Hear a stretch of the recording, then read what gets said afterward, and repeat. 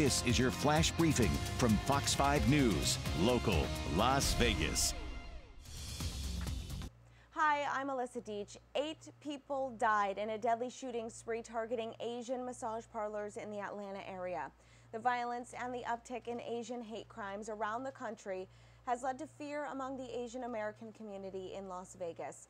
The Las Vegas Asian Chamber of Commerce says police presence has been boosted in Chinatown, and some business owners are even arming themselves.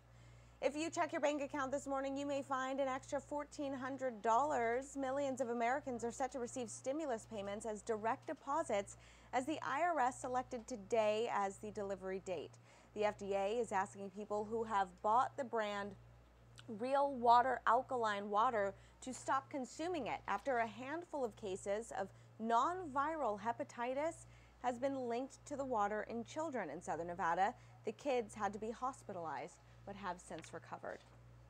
Now, a quick check of your forecast. Plenty of sunshine is expected during the day this Wednesday before some clouds move in later in the day.